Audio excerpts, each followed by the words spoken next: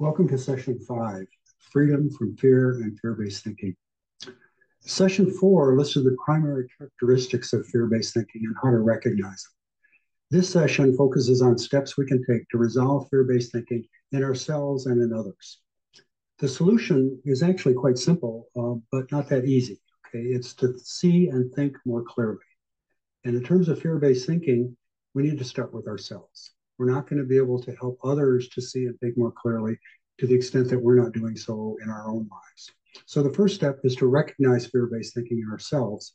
And we started in session 4 by looking at how to recognize it and how to turn away from each of the characteristics of fear-based thinking and kind of shift gears and shift our focus.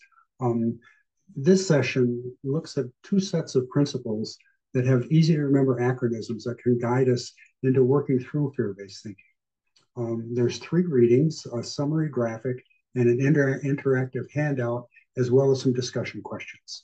I look forward to hearing your, to reading your thoughts and input, and hope you enjoy this session. Please let me know if you have any questions. Thank you.